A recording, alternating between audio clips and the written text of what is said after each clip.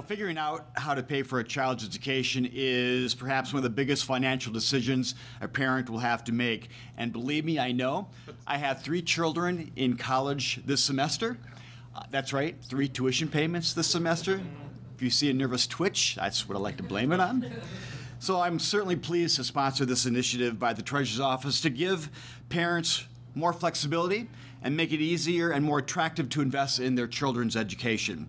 Many families are worried about having unused or leftover funds in 529 accounts and will now have another option, what to do with that money. And parents can have increased comfort with their 529 plans by alleviating concerns about unintended taxation and allowing families to maximize the time value of the money.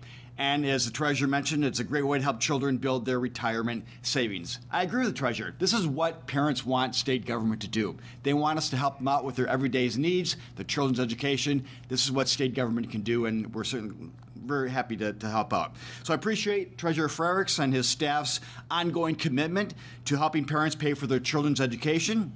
Just last year, a reminder, the Treasurer and lawmakers worked together to begin the First Steps program, which helps parents start the process of saving for their college costs. So all these efforts will help parents navigate the difficult decisions and how to best ensure their children can access higher education and reach their potential.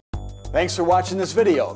Please like and subscribe to keep up to date with news from the caucus. For more information on what I'm working on, please follow me on social media using the links in the description below.